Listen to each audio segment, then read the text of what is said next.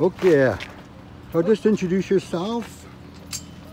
Okay, Aipiihkwikomootakii. My name is Terrilynn Fox. So you're the director of the Kainai Wellness Center? I am. So just tell us a bit about what's happening here today. You're walking in solidarity for a little while with the group heading out to Ottawa. Yes. So tell us a bit about this event. It is. So we heard about it last week, and one of our workers brought it to our attention Monday morning, and so we mobilized a quick meeting and we organized our solidarity for today to walk with Adam and Leo and Stan on their quest to Ottawa to create awareness for MMIWG and IRS. Mm-hmm. And so what has your, I guess, little discussions been with the group so far? It's been heartfelt. We're talking about historical and intergenerational traumas, but we're also part of the movement of systemic reconciliation and healing amongst all Canadians. Mm-hmm. So what do you hope and wish for this group here?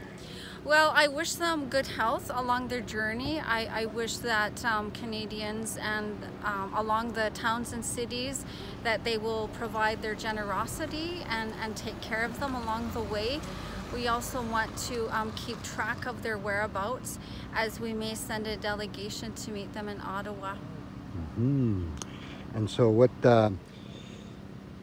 who's all participating in this walk today? So we have Stan, Adam, and Leo. We also have members from the Blood Tribe. We have some Blood Tribe Department of Health workers.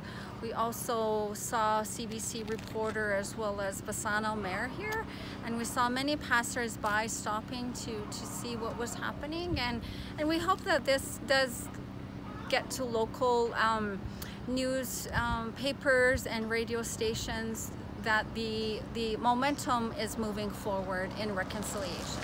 And what about the Kainai Wellness Center? They're also planning an event on July 1st. Tell us a bit about that.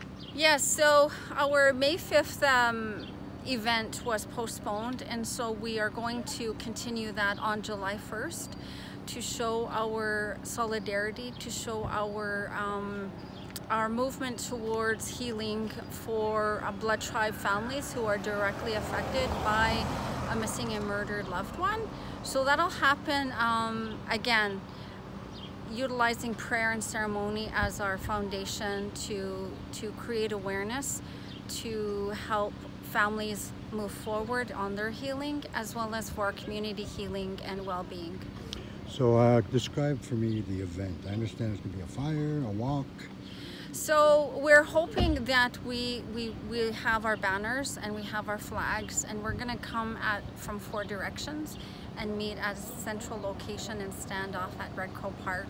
We will have a sacred fire burning all day with prayer and ceremony, and we will also have the tributes that family members have made to their families to showcase and celebrate the memory of their loved one, as well as provide awareness and healing and further connection to our Blood Tribe family.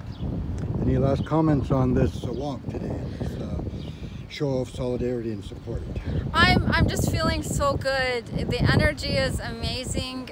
Everyone coming together, providing that support. I'm glad we're part of the movement moving forward. And, I just want to say, onward we go.